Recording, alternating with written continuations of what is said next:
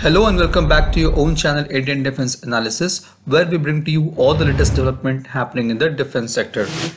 The LCA Mark1A secretly took its first flight on 20th May 2022, and there was no footage or picture shared for the same except for the sweet box picture marking its celebration.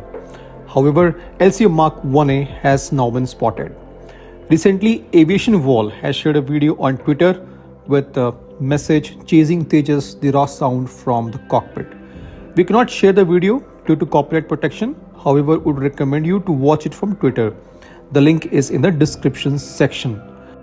The noticeable point in the video was the LCA Tejas, which was filmed, was having tail number LA5021.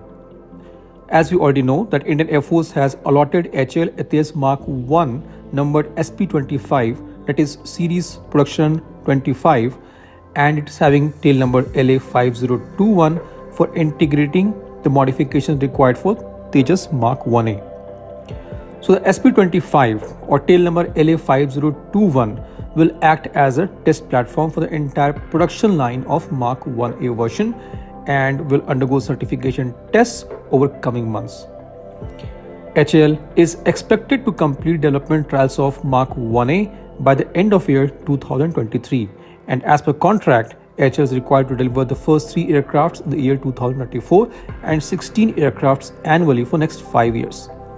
HAL is confident of delivering the first LCA Tejas Mark1A by February 2024. Now, another noticeable point in the video was the radar warning receiver on LCA Tejas. Now, recently we have made a detailed video on radar warning receiver and advanced self-protection jammer being developed by DRDO for Su-30 MKI and LCA Tejas. These two electronic warfare components are the next generation weapons which are going to change the rules of aerial engagement towards Indian Air Force. LCA Tejas Mark1A is going to feature 6 RWR around the aircraft, providing it 360-degree coverage against hostile RF signal from missiles or fire control radar.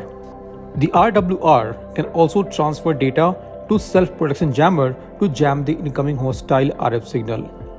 The video of LCA Tejas Mark1A flying with RWR hints that the aircraft development is at very advanced stage. The LCA Tejas Mark1A, as we all know, is going to be an upgraded version of the FOC configuration of Mark1 with 80% of detail components being the same. The Mark1A will have 43 improvements over Mark1 version. At present, LCA is equipped with 344 systems, out of which 210 are indigenous and 134 are imported. However, in Mark1A, the imported systems will also be reduced to about just 80. Many LRUs, that is line replaceable units, will be repositioned and new LRUs are to be included, keeping in mind the maintainability and easiness of handling. Indian Air Force wants airframe panels that can be replaced without taking too much time, and these will be supplied to Air Force with quick release fasteners. The major highlights of Mark1A version is going to be its indigenous Uttam AESA radar, an electronic warfare suite which includes jammer and the combined interrogator and transponder CIT and IFF plus system, a digital map generator, indigenous beyond visual range missile Astra, and MBDA's advanced short range missile ASR-AAM.